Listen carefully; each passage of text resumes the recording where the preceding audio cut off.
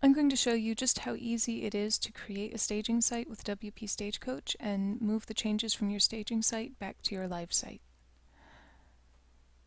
So here's the site that I would like to create a staging site with, and the first step is to install and activate the WP Stagecoach plugin. When I activate it, I need to enter in my username and API key, and I get those by signing up for an account on wpstagecoach.com. So I grab the username and API key.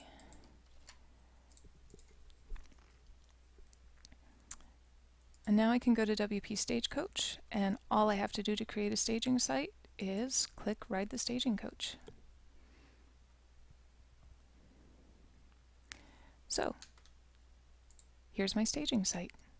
If I want to, there are SFTP or FTP login credentials here, so I could FTP to the site and make changes that way, but for this video I'm just going to make changes in the WordPress dashboard.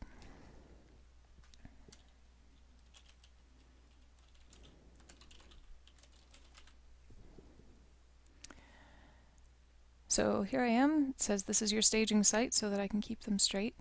And we need to update to the latest version of WordPress, and it's always good to test out your changes. So I'm going to click Please Update Now. And now we're updating WordPress, and we don't have to worry about that update screwing up the live site. While I'm at it, let's switch to a new theme. We'll use 2013, and let's make a new post.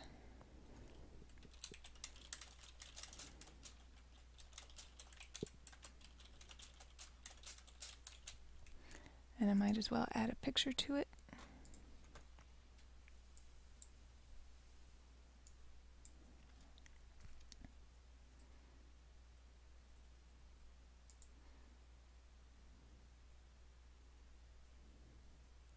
Alright, so hit publish. So I've made some changes on the staging site, so let's go back to the live site and click on Staging Site Check. And if I click Check for Changes, it compares the live site to the staging site and gives me the option to import all of my changes from the staging site. I can import all changes, or I can import just file changes or just database changes. And I can even select if there are just specific files I want to import, such as the picture of the dog. I can select just specific file changes. You can also select specific database changes, but this is something you should only do if you know what you're doing, because selecting just some database changes could really screw things up. So I'm going to go ahead and click Import All Changes and click the button, and when you have a lot of file changes, it can take a while to transfer all of those over. But there we go.